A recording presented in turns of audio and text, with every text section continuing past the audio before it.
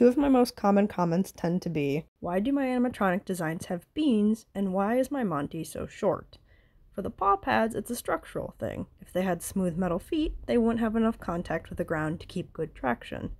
The paw pads are slightly tacky to allow them to walk without slipping, while the finger pads allow them to interact with various different screens. My Monty is shorter than the others in my AU as a story element. Golf Monty was built to interact with guests and golf easier at 9 feet tall. He was intended to eventually replace Bonnie, but that wasn't supposed to be for a number of years. Monty was intended to use Bonnie's endoskeleton in the way Roxy used Foxy, but with Bonnie's endo being damaged beyond repair, they had no choice but to just swap Monty's shell out instead until they can afford a glam rock-sized endo for him. Thematically, Monty being shorter shows how outcasted, unwanted, and rushed he feels.